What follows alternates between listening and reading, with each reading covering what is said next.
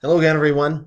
Topic 6 of Unit 2 is about peculiar instances of nationalism in sport. And in this case, I don't mean peculiar to mean odd. I mean peculiar as in distinctive, unique.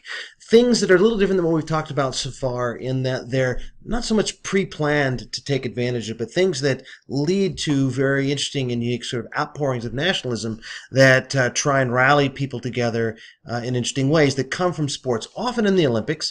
But in this case, it doesn't matter if the sport is large or small or the country is large or small.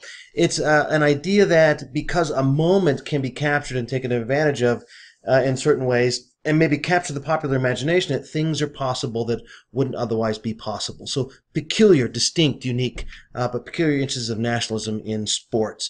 And so where I want to start is with the indigenous people. Now, the reason I want to start with the indigenous as this peculiar instance is that not always when these events take place are countries ready to receive them in the same way that maybe we wish they should be. For example, one of the acknowledged greatest athletes of all time is Jim Thorpe, whose picture's in the middle here, the small one in the middle.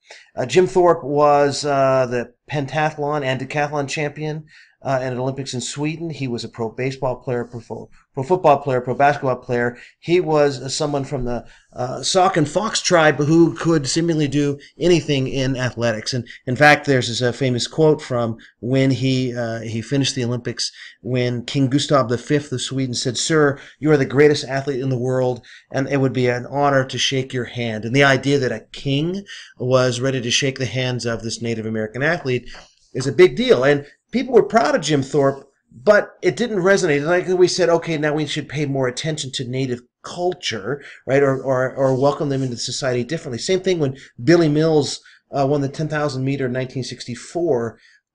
He grew up on a reservation, Sioux reservation, and he won this amazing race. But it wasn't sort of a moment where then we redefined what we thought of the indigenous or included them differently. Whereas when Kathy Freeman ran in the Sydney Olympics in 2000, they were poised, they were ready to take advantage of that sort of statement that Australia had to change the way they looked at, reacted to, engaged with the indigenous and their indigenous population. So that moment that she was this great athlete in the face of the games, who carried the Australian flag in the opening ceremonies, who then, when she won the race, carried both an indigenous flag and the Australian flag to unite them. The people were at a point in history where they could take advantage of that. So it's sort of this peculiar outpouring of nationalism, this unique thing they're ready for that we weren't necessarily ready for earlier with our indigenous athletes who won early medals.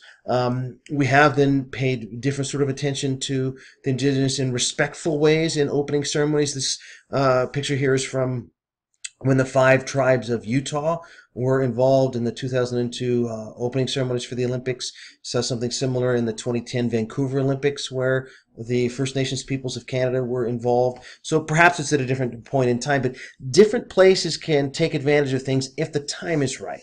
So it's not always right. Here, race and gender is another place where these nationalist moments can pour out, and the question is whether the society is ready. So here you have on the right a very famous instance that we'll talk about again later in class. That happens after Tommy Smith and John Carlos win bronze and gold in the 200 meter dash in the 1968 Mexico City Olympics, and they take advantage of the platform ceremony to show their affiliation with Black Pride. This is something that angers U.S. Olympic officials to no end. It empowers some people in the United States, alienates other people in the United States, and is one that becomes this amazing symbol because we were at a point in time when we were having conversations about race in different ways in the United States than certainly if they had done that 4 years or 8 years or 10 or 12 years, etc. earlier, it would have been difficult. And we can talk also, as we will in Unit 3, about Jesse Owens and other American black athletes going to the 1936 Berlin Olympics and sort of showing the Nazis what was what. But those moments where you're ready to take advantage. On the left here is Nawal El Mutawakkal, who won the 400-meter hurdles from Morocco in in 1984. A Muslim woman winning a gold medal was a very big deal. She was controversial because she trained in athletic garb. And people weren't sure what to make of that at home. But when she won gold, then it was this very emotional, visceral reaction. She's the first gold medalist from Morocco, first female Muslim to win, and it's a big deal. But there's not a lot that's sort of taken advantage of after.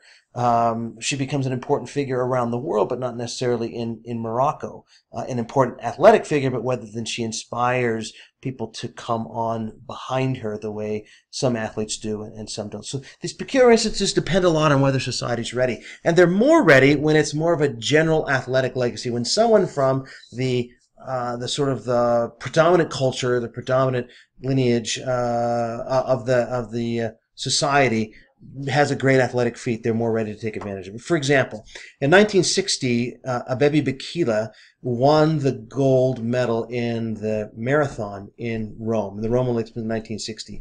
Now, usually when you hear of him, people don't communicate the full context. It's cool. He wins the first gold medal for a black African. Egyptians had won a couple of gold medals in the 1930s. That's neat. It's very important.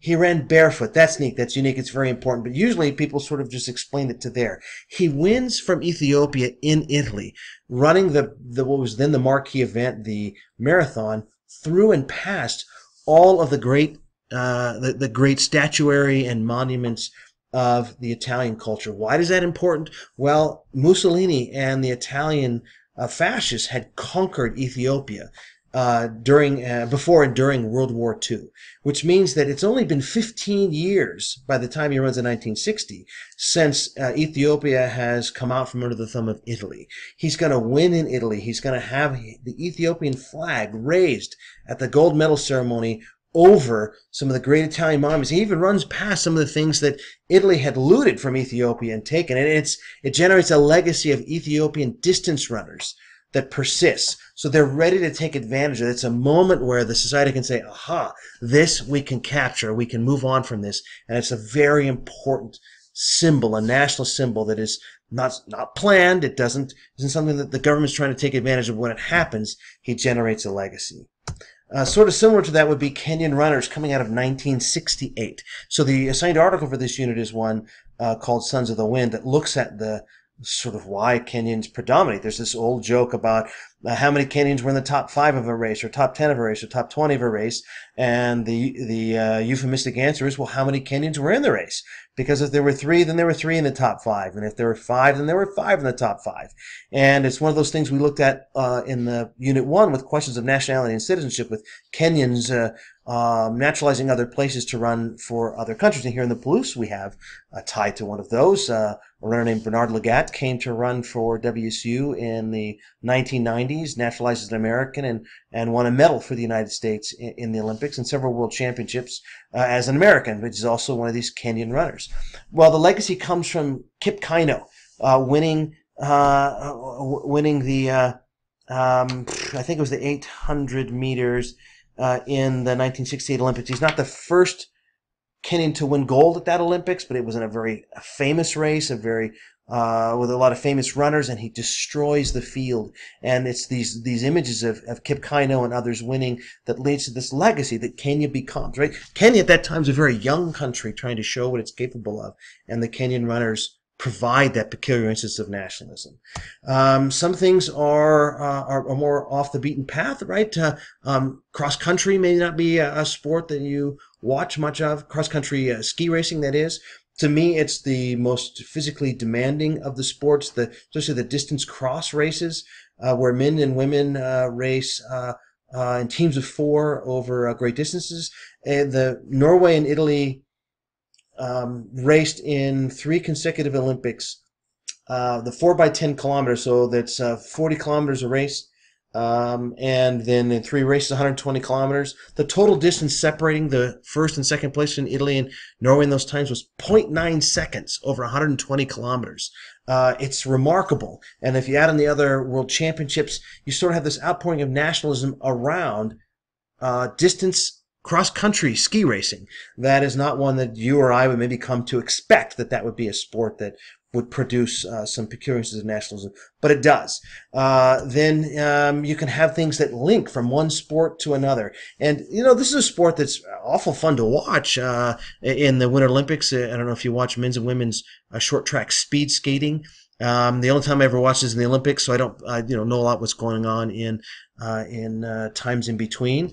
But the South Koreans really value short track. And the first time that we ever paid attention to the United States was in the 2002 Olympics, hosted in Salt Lake City, and we had lots of young brash skaters, one of them Apollo Anton Ono. And there's this move in one of his races where he pulls back as if he's been interfered with, and the judges reviewing the race disqualify the South Korean skater, and Apollo Anton Ono wins the gold. And this angers not just speed skaters or speed skating fans in South Korea, but because that matters in their sports space, it angers a lot of people. I got a clip for you to watch in the bonus bits of what happens when South Korea and the United States played a World Cup game later that same year in South Korea. And when the teams tied, they got a late goal to tie the game. How they celebrated the goal goes right back to this moment in this speed skating race. And you have this peculiar nationalist tie where they're so excited to be hosting the World Cup and doing well in the World Cup of soccer. They celebrate based on a race in the Olympics in short track speed skating. Very interesting, peculiar instance of nationalism. Now, in sort of another example from yet a different angle, you've got times where the peculiar nature of qualification leads to states who may or not always be friendly or enamored with one another suddenly coming to root for or be interested in or be grateful to countries they otherwise might not be. So there's a couple of examples of when, for example, in 2009, there was a very complicated political snafu in Honduras where there had been a coup d'etat. The president had been overthrown, perhaps with U.S. acquiescence or encouragement of the folks that did the overthrowing. There were some tense feelings about the United States in Honduras. Well, in the final game of qualifying for the 2010 World Cup, they needed us to get a victory or a result, a tie or a win against Costa Rica to prevent Costa Rica from going to the World Cup, having Honduras go instead. And when the things broke the right way in the last 30 seconds of a match, when it looked like Honduras wasn't going to go and they did go, then you have people pouring out on the streets. And these pictures show people with Honduran flags, but there were lots of American flags out on the street as people cheered the United States in this very odd circumstance where politically, we were up to some interesting shenanigans in Honduras at the time, and yet they're going to love us. They're going to be excited about us because of what the World Cup and being in the World Cup means. So that sort of collective tie back into these peculiar instances of nationalism. So what does this all mean? Well, it means, like a lot of things, that legacies and national pride are tied to sporting events. They can come from nations large and small, where sports large and small, right? Short track speed skating is okay. Soccer's okay. Cross-country skiing's okay. We don't know where it's going to arise. And they're not things that are necessarily planned for. A lot of the other stuff we've talked about so far this semester has been more or less planned. Like you're aiming to use sports for that end. You can take advantage of this other sport because of the situations that arise. But in this case, it's more organic and responding. Now, it does require the country to be ready for it. Right? So if you're not ready for it, then the country can't take advantage of it the same way as with Billy Mills and some others. I know this last slide here says Unit 4, Topic 7.